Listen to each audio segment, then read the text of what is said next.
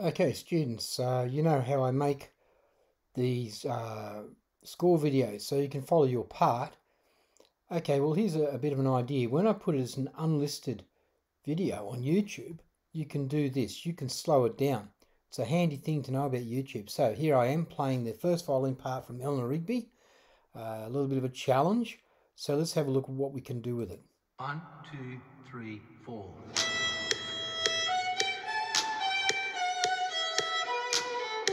Okay, now I want to learn those first, say, 3 bars, nice and slowly.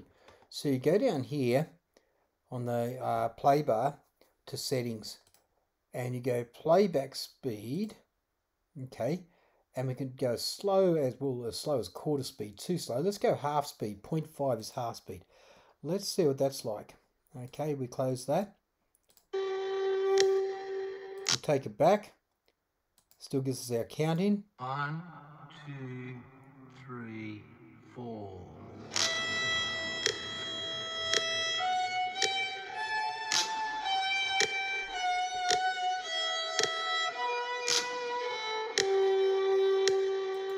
Okay, just very quickly, right through the whole piece, right through the whole instructional video.